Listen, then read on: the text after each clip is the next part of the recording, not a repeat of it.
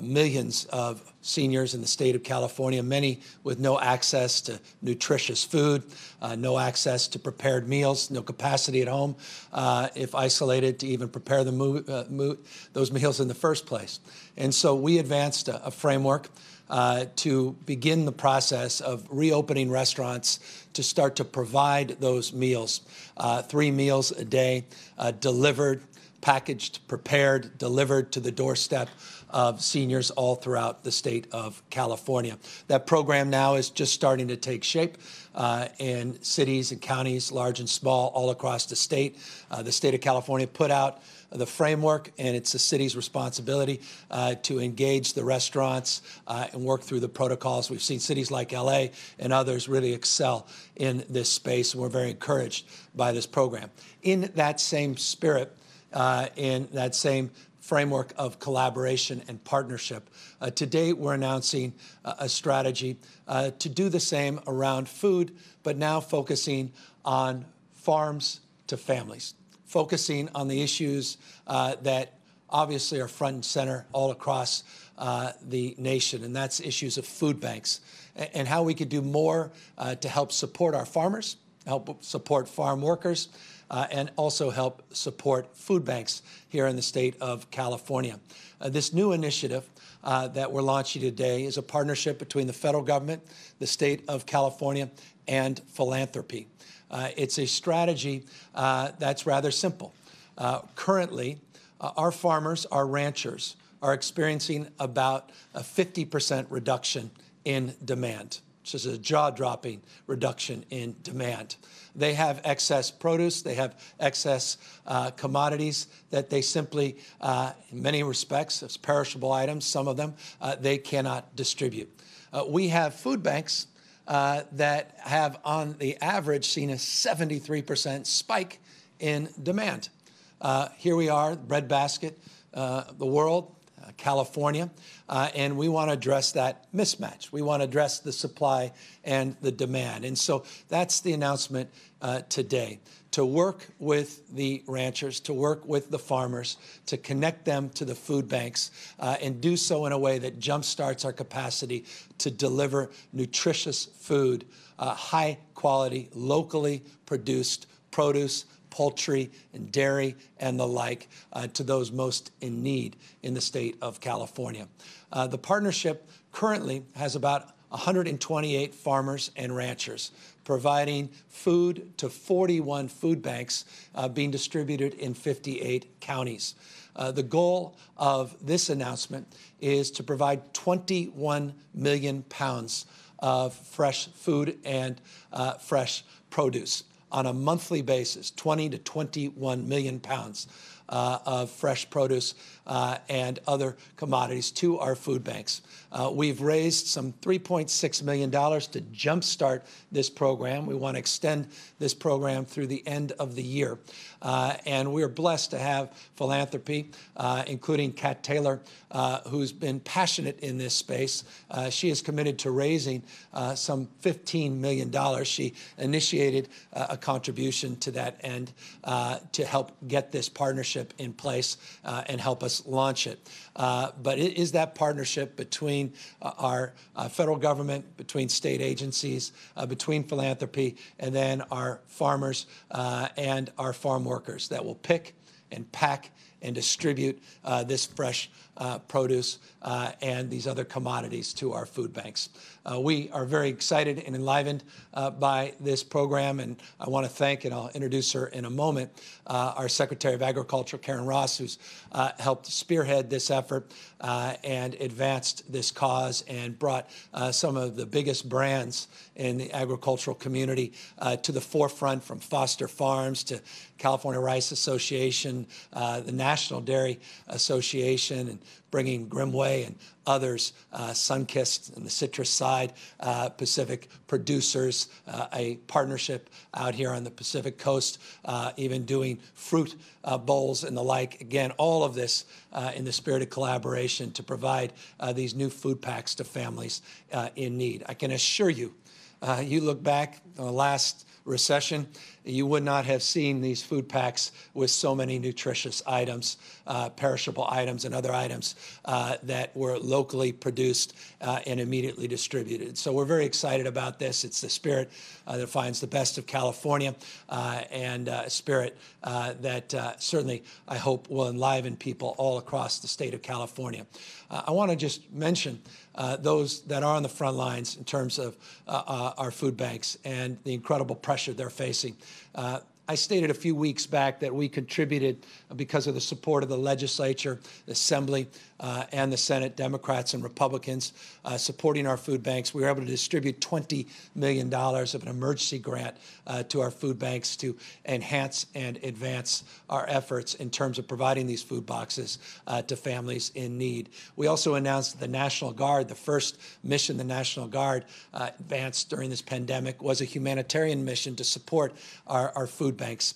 We also worked in collaborative spirit with partners like AmeriCorps that have done an amazing job, Team Rubicon that's done the same, Cal Volunteers, all in an effort to subsidize not only the increase in demand, but the decrease in volunteers at our food banks when this pandemic took shape. They have substantially addressed a lot of those issues. It's not by any stretch perfect, and I will, as always, ask on you, to the extent you are available, to help support that cause, to volunteer your time and attention through our CaliforniansForAll.ca.gov website, because the food banks still need more volunteers. But I want to acknowledge the partnerships that have been advanced, particularly between those four organizations, the National Guard as the original anchor, and AmeriCorps, Team Rubicon, and Cal Volunteers are really helping support the distribution of food for those most in need. So connecting California's farms, farm workers, connecting to the cause of our food banks, getting product and produce that otherwise would literally be thrown away as waste, and now providing a tax credit to the farmers of 15%, and providing a wage to the farm workers, and getting philanthropy to help support this, and getting those federal dollars drawn down that otherwise would not be drawn down, is the spirit of the announcement today. But there are two other components that I want to share as well. We got two waivers from the federal government. One waiver is rather significant. The CalFresh program, our SNAP, our food stamp program, CalFresh program can now today provide access to commodities online. So if you have a CalFresh debit card, you can now go online and utilize CalFresh at scale.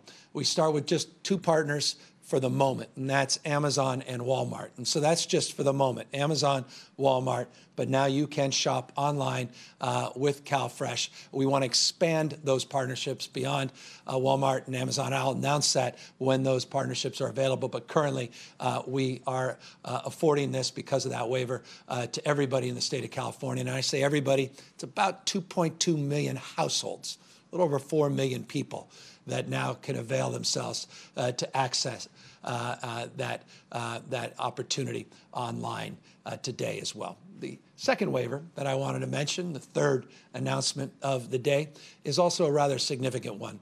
Because of the work of Speaker Nancy Pelosi and others, we were successful in being the beneficiary and the recipient of a pandemic EBT program. We were able to work with our federal partners on an additional waiver for this program to provide up to $365 additional dollars, an additional $365 available under this pandemic EBT program for children and families that otherwise would have gotten the benefit of reduced or free breakfast and lunch in our public school system.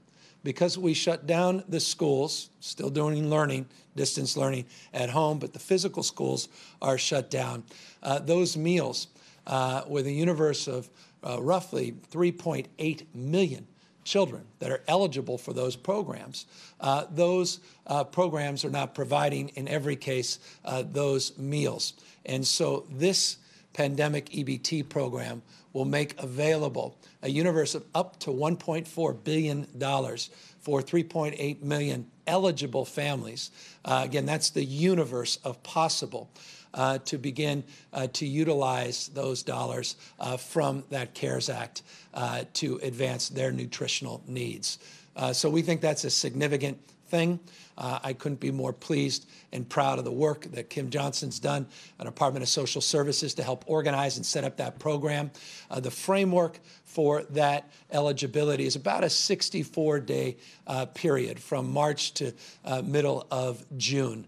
But the universe of available dollars is rather large, and we just want to make sure it's socialized, and we're doing everything in our power to get that information out there and, of course, encourage others that may know people that fall into that category of being eligible for free or reduced breakfast and lunch programs to know that these dollars are available for them through the EBT program, and we're going to do our best to get them in people's pockets because we deeply recognize people's food insecurity, not just their economic insecurity, and we don't want to exacerbate that to the extent we can. So partnerships in our food banks, partnerships with our farms and ranchers, partnerships with local producers to help local food banks, partnerships in terms of philanthropy and volunteers, people doing more to create more access and opportunity, not just in person, but now also online to draw down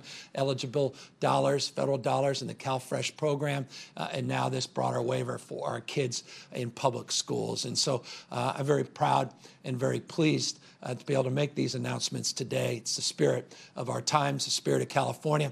What often takes a year, now we need to do in months. What takes a month, we now need to do in weeks. What takes weeks, we need to do in days. And what we used to do in days, we need to do in hours. And I recognize every day I come here making announcements, also following up on previous announcements and metrics and marking moments. I realize it can be overwhelming, but that's the moment we're living in. You can't just do one thing at a time. You've got to do many things at a time. And we're dealing with a pandemic. We're dealing with a crisis. It requires a focus. It requires an intentionality. It requires people doing things they never imagined possible, even just 2 months ago. I'm just incredibly proud of everybody doing what they can, as we say, to meet this moment. And so one of them, I'll just offer the mic here in a moment, is our Secretary of Agriculture, who has been actually fighting for some of these programs for years. Since my days as Lieutenant Governor, I heard her talk about these programs. And again, sort of proving the point, in just a few weeks, she was able to put something together that she's been talking about for years, our Secretary of Agriculture. Thank you, Governor, and thank you for your leadership. We appreciate your support. We appreciate everyone's support for really looking for California-grown product wherever they might be. Our farmers this year have gone through quite a shockwave, like all of us have, but they're working every day to continue the kind of bountiful, nutritious productivity that is a hallmark of California. We are blessed to have the farmers and ranchers and farm workers that we have, who have made us the #1 agricultural state and the leader in our tree nuts, in our dairy, in our fruits and vegetables. I like to tell people that if you've had a salad today, there's a 50-50 chance all of that product in that salad came from the great state of California. But the shock to closing down food service has ramifications for how we all shop and eat these days. 50% of our food dollars are spent in the food service arena, no longer in retail like it used to be. And that has backed up product. And because it is so perishable, some of it has just come out of the ground, destined to go across the country. We had a program that was in place because of the foresight of tree fruit growers working with Second Harvest out of Oakland 15 years ago to say at any time of the year, we have markets that are not absorbing all of our crop, but we don't want it to go to waste. We want the citizens of California to have access to that healthy food.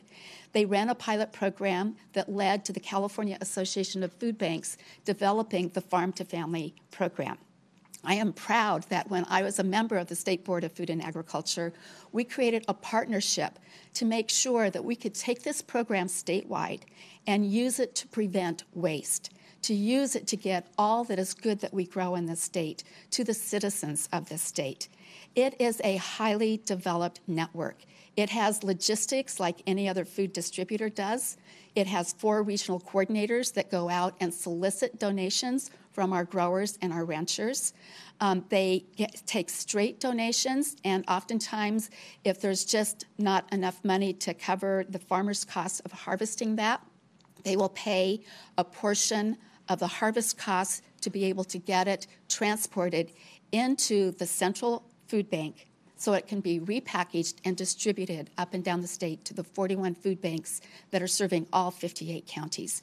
It's a remarkable program, and I believe because we had it in place, we were able to prevent extensive food waste that was bound to happen because of the suddenness of the change of our economy and our buying habits.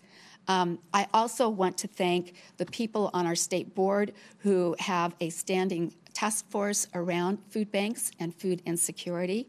They are meeting, even as we are here today, discussing not only the short-term way to respond to the tremendous need of our citizens, but also what do we have in place long-term to be able to ensure that every child, every senior citizen, every family has access to healthy California-grown fruits, vegetables, tree nuts, poultry, beef.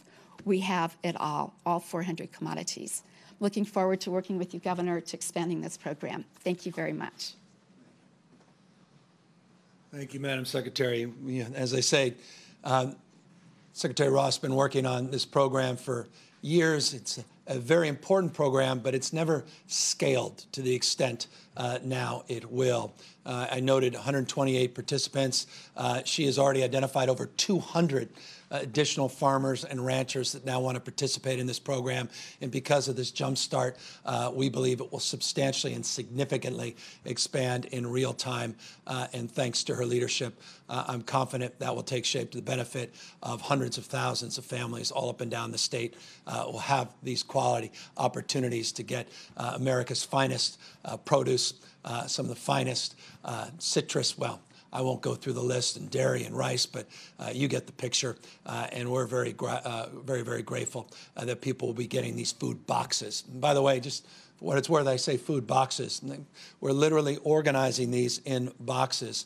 That $20 million emergency grant, about 900,000 of these boxes went out. It provides a family of 3 or 4 up to 3 to 4 days of food. So it's not just canned items. It's, again, all of these other perishable items that are fresh and ready to be consumed that otherwise in a supply chain where market demands dropped in half would otherwise, as we said, go to waste. And so that's the importance, the architecture of this program and power of this program as well. Let me just extend, as we do daily, a little bit of update before we open it to questions from folks on a number of key issues and indicators in this state. Yesterday, we talked about a number of indicators and talked about those that we believe are beginning to turn green, some that are yellow, some that are still red. We did a deeper dive yesterday as it relates to businesses and schools, a little bit on child care facilities. We talked about moving from this phase that we define as phase 1 into phase 2 in a matter of weeks, not months. And we talked about phase 3 and 4 being months, not weeks. One of the critical indicators that is prevalent in all of our discussions is the number of people whose lives have been lost to this pandemic, a number of people hospitalized, number of people in our ICUs. I mentioned last week we started to see a record number of deaths in the state of California. I began this week by announcing that tragically we had lost 45 lives on Monday, 54 lives yesterday, about half of the daily number of families that have been torn apart because of this virus compared to the prior week. Unfortunately, today, it's sent back slightly up 78 families that have lost a loved one. And so, again, we monitor this daily. It tends to be the lagging indicator, but it's just a reminder that we're not out of the woods, a reminder of the importance of the stay-at-home orders, the reminder of the importance and potency and power you have as an individual in terms of physically distancing from others and continuing to practice social distancing. Accordingly, while we have seen the number of hospitalized patients flatten and become relatively stable in the state, I mentioned yesterday that it went up modestly. Today, it went up yet again modestly, about 1.2%. Still within the margin of stability, but again, not where we want to see those numbers. We don't want to just see a stable, flat curve. We want to see that curve decline significantly. 0.4% decline in the number, or rather 0.4% increase from a decline yesterday, a modest decline in the ICUs. But we certainly are seeing stability in our ICUs, and that allows our ventilation inventory to be now north of 10,500. That's just within our 416 hospitals. And in addition to that, our own state capacity in terms of our reserves and those that we have obviously lent to other states across the country. So again, encouraging, but by no stretch of the imagination where we ultimately need to see those numbers go, and that is sustained decrease, but certainly still within the frame that it's been over the course of the last few weeks. I want to update you just briefly on the incredible call volume. I've every day or every other day updated you on the work we're trying to do to improve your experience and your capacity of access and distribution of benefits and funds to our unemployment insurance system. 3.7 million people now have filed for unemployment insurance just since March 12th. They have distributed now just shy of over $6 billion. Not just shy, they have distributed over $6 billion of benefits, $1.2 billion just yesterday. Just in a 24-hour period, they were able to distribute $1.2 billion. We saw, not surprisingly, a spike in applications yesterday. We saw about 235,000 people apply for unemployment insurance and the new PUA program. That's a pandemic unemployment assistance for people who are self-employed, people who are independent contractors, gig workers, and the like. That was the first day that we had that system operational for PUAs. We were able to unpack those numbers, and it's roughly 190,000 individuals.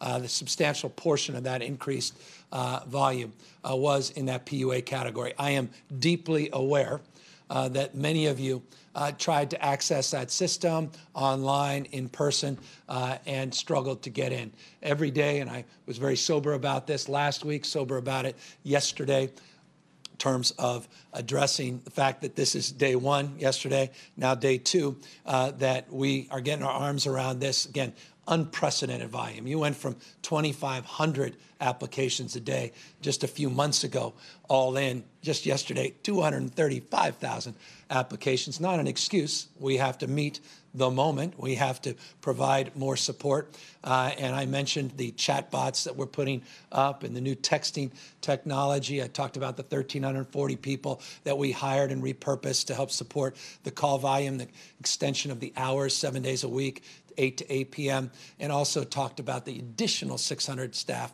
that we're putting on this and the new business strategies in terms of how we conduct ourselves and how we are able to answer questions much more aggressively and forthrightly, including some of the eligibility changes. They're all part of loosening the capacity and our ability to deliver on your expectations and what you deserve as people that are fearful about their economics and fearful about their ability to just buy food, pay for rent, support their children, support their families. So we are making progress, and those numbers are bearing fruit. Over $6 billion, $1.2 billion just yesterday, averaging a little over $1 billion in last number of days. Each day, 1.2 again, just yesterday.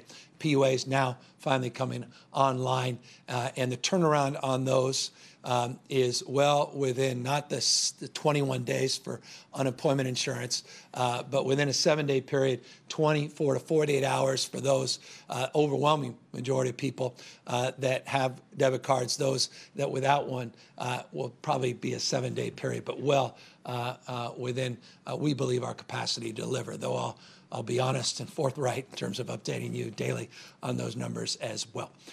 One other number of importance, and that is the continuing progress that will be made in our efforts to provide homes for the homeless that are in congregate facilities that are otherwise vulnerable to exposure of COVID-19 or have tested positive or have compromised immune systems. We have now well in excess of 12,500. In fact, it's 12,603 hotel rooms have been acquired now in the state. Over 1,200 of those trailers, in addition to those rooms, have been distributed all across the state. We have thousands and thousands of individuals that now have the dignity of a key lock and a door in a place, at least for the moment, to call home because of Project Room Key. And I just want to thank everybody for putting together a program in just a few weeks and getting this program up and running, including the people that make it work. And those are the 3 meals a day that are also delivered to the doors of people that are participants in Project Room Key through Chef Jose Andres and World Central Kitchen and the incredible work they've done to partner with us and provide 3 meals a day for those vulnerable Californians as well. So trying to do many things at once, trying to do all of it in a condensed period of time. All of these things require partnership. All of these things require collaboration, capacity. Again, I just want to express deep gratitude for all of our local elected officials, our state and federal officials that have helped all of us meet the guidelines and begin to process many of these programs concurrently as we work our way through this pandemic. And so that's broad strokes. The updates on the numbers, I'll just mention one final one before I open up to questions, and that's testing. Always important. We'll update you tomorrow a little bit more on contact tracing and our workforce and our new partnerships that we're forming. But on testing, we broke, at least from my perspective, an important threshold. Again, we started 2,000 tests a day in March. March was just last month. April, we said by the end of April, we'll go from 2,000 to 25,000 every day. We are almost there. We've been averaging a little over 20,000 a day, 25,000 plus yesterday, over now 600,000, 603,000 plus tests so far in the state of California. And I mentioned yesterday the new partnerships with these end-to-end tests that will focus disproportionately on rural California and underserved parts of our state, particularly in Black and brown communities in this state. I mentioned that OptumServe, 80 sites, all of them will be operational by Monday. They assure me of that. We'll test that over the weekend, but they're getting sites up in Shasta and Sutter, other sites, Humboldt, that we announced a few days ago. And then we're seeing Verily, a separate contract, do the same in some of our inner cities as well. So it's not, again, the test numbers. It's who we're testing and how we're addressing socioeconomics, justice issues, and doing more to make sure that we are, that we have the right information as it relates to the impact on this virus on all of our diverse communities up and down the state of California. With that, I'm happy to answer questions. Haley Winslow, Good Day LA. Haley? Hi, I'm actually with Supervisor Wagner in Orange County right now doing an interview with him. They unanimously voted yesterday to approve reopening businesses with guidelines in place, and I just wanted to get your thoughts on that. I'm actually in the middle of the interview right now, and Supervisor Wagner, what were you just saying? Can't help you with the interview. Let me just. What we were saying is the Orange County order satisfies Orange County. The sheriff will not come and ticket you, but the state orders and any local city orders remain in place. All right, Supervisor, I think it was Supervisor. I'm not sure who was on the line, reporter or the supervisor. I think I'll let you get back to your interview, but I, as you know, laid out very detailed terms yesterday, the strategy for California to make meaningful changes to our stay-at-home order. As many of you know, we have 6 indicators that will determine our decision-making. It won't be on the basis of, political considerations. It won't be on the basis of pressure. It won't be on the basis of what we want, but what we need to do. And what we need to do, from my humble perspective, is listen to the public health experts, listen closely to what's happening with the virus, look at data, make the data make the determination to guide our decision-making. As everybody knows, this state is a very large state. Conditions are very different in different parts of the state. I will say about Orange County, it's important. The supervisor is well aware of this. Orange County is the 4th highest number of people of all 58 counties hospitalized in the state of California. I'm concerned about that. LA County, San Diego, surrounding counties, number 1 and 2. So we have a lot of work to do to keep people healthy, keep people safe. That's the data, and the data leads our decision-making. Again, I appreciate all the hard work of supervisors up and down the state, city council members up and down the state, the incredible work that mayors are doing as well, and I appreciate the spirit of the question. Rachel Becker, Cal Matters.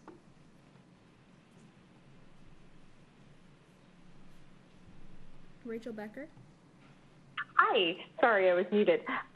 Governor, I have a question for you about the 3 meals a day program. So while you've promised that localities administering the senior program will be reimbursed for 94% of the costs, you haven't set a timeline for how quickly they'll be reimbursed, and that's a top concern for cities and counties which are looking at serious budget duress, including furloughing employees. So could you please provide more clarity about that? Also, the AP reported today that your 3 meals a day program has less than 2 weeks to launch before federal funding runs out. So what's going on with that? What's the delay? And then regarding your announcement today, how will the state ensure that farm workers are protected from the novel coronavirus as they continue to work to make this new program work? How will you make sure they have adequate PPE and masks? Okay, 3 questions. Let me try to take the last, and we'll go backwards. As it relates to farm workers, this program, it doesn't in any particular sense increase the concerns as it relates to their needs to have appropriate personal protective equipment. They deserve that. And as you know, we advanced a paid sick leave policy for our food workers and for folks up and down that food chain a few weeks ago as an acknowledgement of the importance of people throughout that food chain, but particularly those that are picking our food and the vulnerabilities, the unique vulnerabilities they have as it relates to their own personal health. But we also have made it clear. Yesterday, I announced the 2.87 million surgical masks, procedure masks that we're able to distribute throughout the state of California. The first delivery, and these larger deliveries of masks that we will be receiving over the course of days and weeks and months to provide even more additional personal protective gear for our farm workers, for our grocery workers, for our logistics and manufacturing, our meat, food processing workers as well. We recognize the totality of the need is in the tens of millions, and that's why we went forward with a rather substantial procurement of quite literally hundreds of millions of masks. First, again, arrived on Saturday night, got into the state warehouse on Sunday, started getting distributed to 18 specific sites yesterday, 2.87 million of those 3.1 million masks. Our skilled nursing facilities as a priority always for our healthcare workers, and yes, for our farm workers as well. So that's a top priority, and as more protective gear comes in, more quickly we'll get it out, and that again includes our food workers.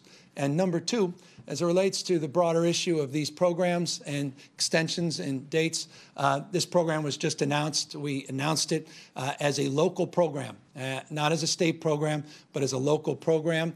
We put out the parameters that, yes, and I appreciate you referencing this, for local government. I was a former mayor.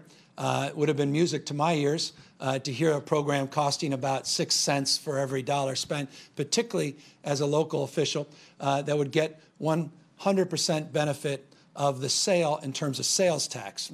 They don't get all the sales tax as cities, but roughly half of the sales tax. If those cities move to get these programs up and operational at scale, I believe those cities would more than cover the cost of that 6%.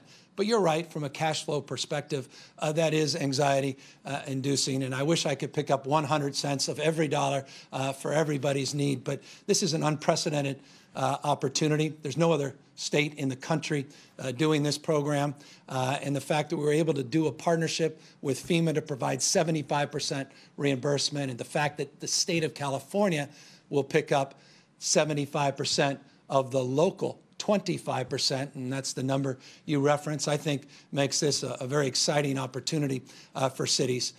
Look, we have major budget concerns that are very significant in this state. We'll be working with cities and counties, and as it relates to the first part of your question in terms of the second part, the relationship on reimbursements flows first from the federal government to the state down to the cities. And so as soon as we get clarity on those dollars, we are fronting most of these dollars as a state.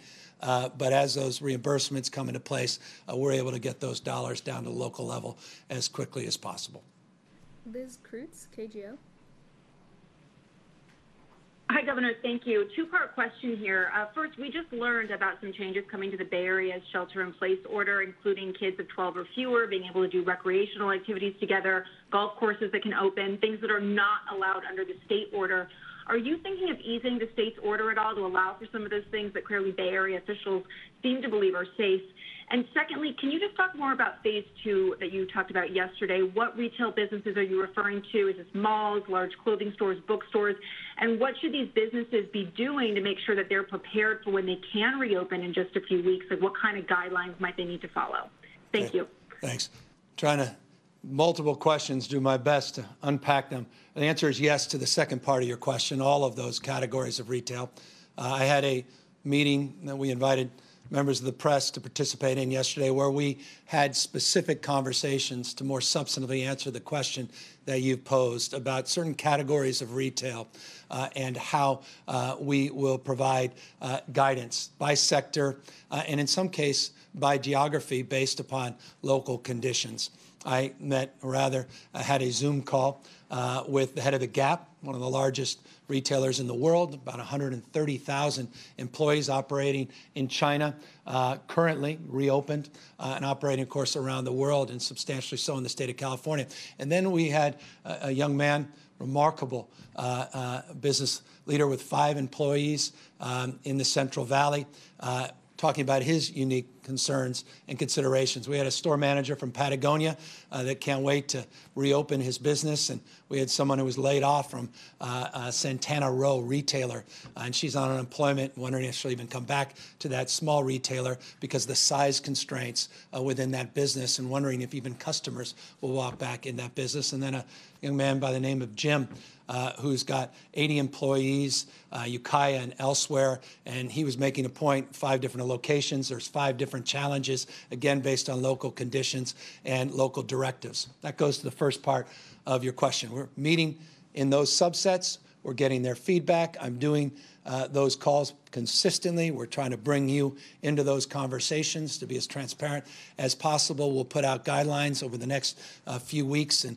all those categories and more, not just retail, manufacturing, logistics, some in the hospitality sector, and certainly working with our partners. SPI is talking to Tony Thurman, the Superintendent of Public Education, an hour or so ago about next steps in terms of our schools and beginning to look beyond just the summer months, which is more of an immediate question, but looking at the fall calendar as well. All of that is constant, never-ending iteration, engagement, and local considerations.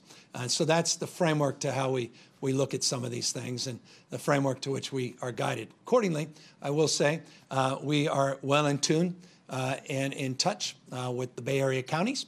As a former San Francisco mayor, some of these same folks I had the privilege of working with when I was in that capacity as a county supervisor and mayor, and have had a very close engagement as it relates to our order compared to their orders, et cetera. We look at low risk as a framework for reopening in many of these instances. Just yesterday, I hope you'll take a look. We updated, we've done this fairly consistently, our statewide guidelines for more clarification, looking at more regional alignment and the rest. And we'll be looking at some of the specifics that came out as it relates to their guidelines. On golf, there are a number of other parts of the state that do provide for low risk golfing already, so that's not completely inconsistent. But you're correct, it was interesting. We had specifically the conversation that you brought up about the 12 young folks. And so that is a point of clarification that we will be advancing, working with Dr. Angel. She brought that up this morning in anticipation of the announcement and anticipation of your question. And so those will be kind of the conversations we'll have back and forth. But broadly, what they put out today was very consistent with the state guidelines, and they've been incredible partners. Jonathan Ayestas, KCRA. Hello, Governor. I wanted to ask about your response to some of these counties up here in Northern California that are wishing to reopen early. Some of them would say that the statewide stay-at-home approach is too much of a one-size-fits-all approach. Do you agree with that, or do you feel like you could have done anything differently for some of the more rural communities? Well, some of the rural communities have high rates of prevalence. Headlines in Tulare, just as an example, skilled nursing facilities, number of deaths reported just in the last few days. Should note San Bernardino, even Riverside, less rural than perhaps other parts of the state, but Fresno, certainly in that category, have had some higher prevalence of spread and challenges, particularly concentrated around skilled nursing facilities. It's a way of just expressing this, that it's correct. The state is not one size, but nor is rural versus urban one size as well. So you got to unpack all of these things in more nuance and more detail. And you start moving to North Coast and central parts of Northern California. Conditions, of course, are different even still. As you know, yesterday, and if you didn't have an opportunity to take a look at the presentation Dr. Angel put out in detail. It talked about regional variation. We've talked about regional variation for now many months pretty consistently. So the answer to your question is no, I've long recognized, and I've said this on ad nauseum occasions, forgive me for saying it again, but we're many parts but one body. And so when we go together, we went into this together, conditions and variants begin to take shape.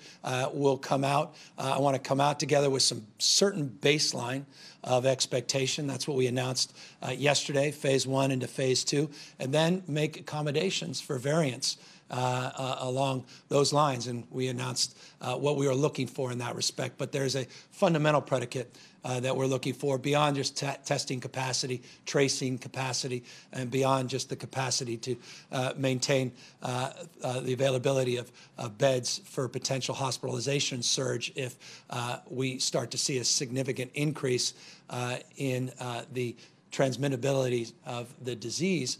But we also need community surveillance, and we made that clear yesterday. And so one of the things I just want to remind all our regional partners that look to move sooner to pull out of this is that they need to have a surveillance program in place, and we need to partner with you. We have 7 county surveillance programs. We currently are partnering with 5 additional ones we'll be advancing very, very soon. So we're helping support those efforts. We're not expecting everyone to do this themselves, but that is a foundation and a predicate for being able to move a little bit more aggressively than the rest of the state. Dave Lopez, KCBS. Yes, good afternoon, Governor. You appeared on a morning program today where you expressed a concern for a surge if we relax the rules that we now have. And you also mentioned Newport Beach and the beach scene that you saw. In light of that, can you go a little more about your concern? And do you have the executive power, if you're that concerned about the beaches, to simply say beaches are closed? Yeah, so on Thursday, I expressed specific concerns around what we anticipated would occur on the coast of California. About 100 beaches, sort of easily defined 100 beaches. And there were 5 where we had some particular challenge. Overwhelming majority, there were no major issues, quite frankly, no issues of note, particularly LA, San Diego, parts of the Bay Area. There are always a few exceptions here and there. Local officials being extraordinary partners in those parts of the state and working with Park Patrol, CHP, working with local law enforcement, and just through social persuasion, neighbor to neighbor, understanding that this pandemic, as I said this morning and other times, doesn't take weekends off, that the virulence is still as acute as it's been, that we have to be cautious. Obviously, those concerns were highlighted on Saturday in particular, a little less so on Sunday. I started Monday, the press conference, talking about those concerns and talked a little bit more about it yesterday. I will, to answer your question, be making some subsequent announcements. We've been working, I mentioned this yesterday, we had a conference call with local law enforcement and state law enforcement about some protocols and procedures, and we wanted to get some feedback from them. We did get that feedback, and I'm working with state parks and others, and a lot of our other partners, Coastal Commission, state lands, and others, to really figure out what our next steps are. And I can assure you that clarity will come in a very short period of time, as early as late this afternoon today, as late as early tomorrow. Final question, Karma Dickerson, Fox 40. Hi. With respect to testing, the CDC's released some additional criteria for symptoms of COVID-19. Are those going to be implemented into the screeners for testing in California, and how quickly will that be adopted, and what kind of processes will be in place to make sure that the different testing sites that the state is contracted with are in fact implementing that quickly? Because in the past there has been a lag, particularly with Verily and Sacramento, between the stated screening policy and what people are actually seeing when they try to get screened. Yeah, as you know, we didn't wait for the CDC to change their guidelines. California was the first state to move further than their guidelines and start the process and protocols and procedures to implement testing for asymptomatic individuals. So to answer your question, we got a little bit ahead of the CDC. Now, you more specifically are talking about one particular contractor. There's over 250 in the state of California, and some of their specific protocols in one particular part of the state, Sacramento. And the good news is I have our director Health and Human Services here that's leading our testing task force, and he'll be able to speak specifically perhaps to that, and then a little bit more broadly about the updated CDC guidelines that came after our efforts to lift those guidelines even before their announcement.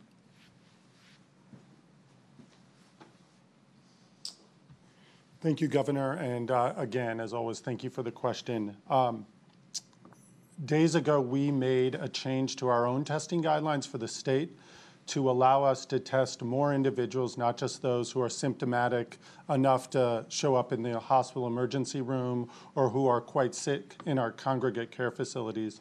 We have consistently been pushing the envelope on this as our testing capacity increases, allowing more and more Californians to be eligible to get testing. And as that increases more, we are anticipating further relaxing the standard around who or priority of who will be tested so that more and more Californians can be tested. We still have a priority to make sure that those who are symptomatic and quite sick get tested, that those healthcare workers and residents in congregate care facilities, including skilled nursing facilities, are prioritized as well, but moving away from the strict symptom-only testing to allow us to get a better sense of all Californians and what the prevalence is across the state. So we are anticipating, even in the next couple of days, reissuing our own guidance and priority list so that it reflects this fact that more Californians can and should be tested. And as we increase those supplies more and more each week, we will begin to relax those, update those on our CDPH website so that all testing sites, all individuals curious if they should be tested can get guidance there. We are proud to lead in this area. We know that this is something that all Californians need, that we need to be able to be clear with our county partners that testing is an important part to relaxing and modifying the stay-at-home order. So as we continue to build up that capacity, we will communicate that out. The CDC, I know is similarly looking to make sure that the guidelines are not restrictive as testing capacity increases. So we are all moving forward with that. I would say California continues to lead and push those a little bit farther. Thank you. Thank you, Dr. Galley, and thank you all for tuning in and for your attention, for the questions, and thank you for your inclusion. In that spirit, I mean those 30+ thousand people that are included in the numbers of people that have come to the CaliforniansForAll.ca.gov website to contribute their time and energy and support our food bank operations, support those most in need, encourage people that want to contribute, want to give of their time and energy, their money, to go to CaliforniansForAll.ca.gov website and contribute and participate and continue to, I think, extend the most important effort in terms of participation, and that's the individual choice that we make to practice physical distancing and continue to abide by local and state stay-at-home orders. We are in a period of transition, of modification. We're in a period of iteration between local, regional, state, and federal guidelines, be it the CDC guidelines, be it local jurisdictions like the Bay Area coming together and moving to come closer to the state guidelines, and then challenge a few of those parameters, others that want to go much, much further. And so every day we will be, again, engaged in conversations, open argument, interested in evidence, recognizing always regionalism, recognizing variance, but also recognizing this, and I'll close, and that is the number of hospitalizations went up again yesterday. Number of ICU patients went up. Number of deaths, again, went up to 78 from 54 yesterday. I can't impress upon folks more that just because we're at a stage of exhaustion and frustration, a little bit of cabin fever, that this virus is behind us. It simply is not. And in the spirit of that last question, prior to the last question of potential spread, don't take my word for it. Take Dr. Fauci's word for it. Take Dr. Galley and Dr. Angel's word for it. Take the medical profession's word for it. We can undo our progress in a very short period of time. What's taken us almost 2 months to produce in terms of getting stable numbers could be unwound in a period of just a week or two. Why put ourselves in that position when we are just a week or two away from significant modifications on our stay-at-home order, where we could begin a phase 2 of beginning to reopen sectors of our economy that are low risk, but do it in a thoughtful and judicious way. Again, not on the basis of pressure, not on the basis of pomp, not on the basis of promotion, but on the basis of data, on the basis of science, and on the basis that is unifying, I think, our health professionals, and that's your health, your safety, the health and safety of the most vulnerable Californians, our seniors, and making sure when we do reopen our schools, our children, and to make sure that they're not vectors of spread of this virus, that they're protected, and those that are serving our children are also protected. That's the hard work ahead of us. That's the hard work inside of us. We'll make those determinations on the basis of our behavior. And based upon the behavior of 40 million of us in the state of California, I have great confidence and expectation over the next few weeks. Take care, everybody.